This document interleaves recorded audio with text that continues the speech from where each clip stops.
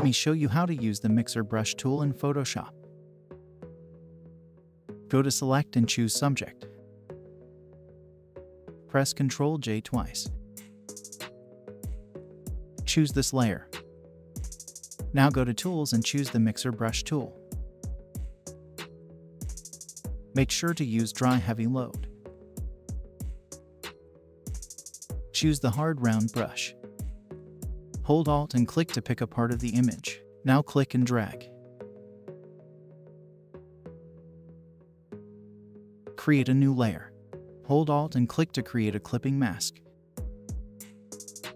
Choose the brush tool. Set the foreground color to black. Choose the soft brush. Reduce the opacity to around 40%.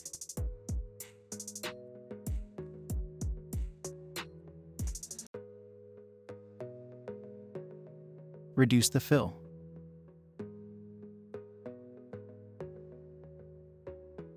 Choose the top layer. Press Ctrl+Alt+Shift-E to merge the layers. Right-click here and choose Convert to Smart Object. Now go to Filter and choose Camera Raw Filter. Adjust it as you like or just follow my settings.